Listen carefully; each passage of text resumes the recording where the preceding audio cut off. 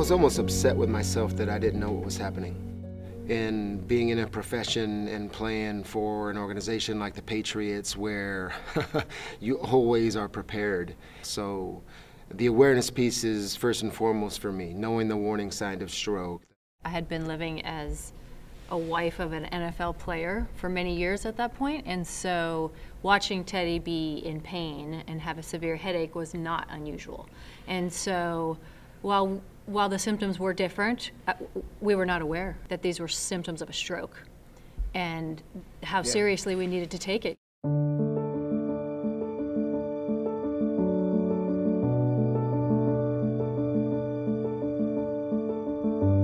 When your life has taken a devastating turn and you turn to someone to help you to make a comeback.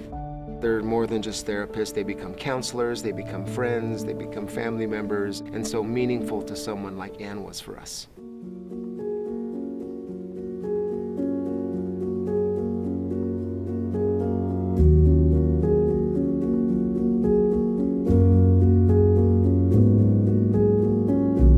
Why we chose to partner with the IHP is I wanted to continue stroke care. I've never heard of a place like this where you can come and get just free care. And a lot of times that I've heard from a lot of survivors is that my insurance ran out and I had to stop my rehab process. Well, you can come here and you're not only getting your rehabilitation, you are helping someone in their education.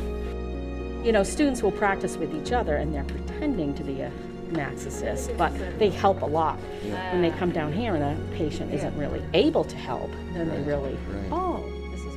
It's a win-win for everybody, for the students, for the faculty, for people that we've come in contact who've had stroke.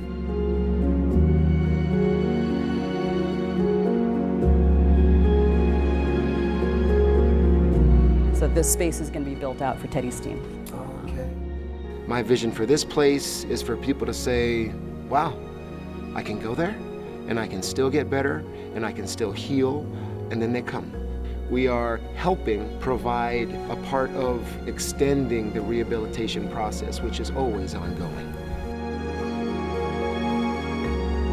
I got a second chance.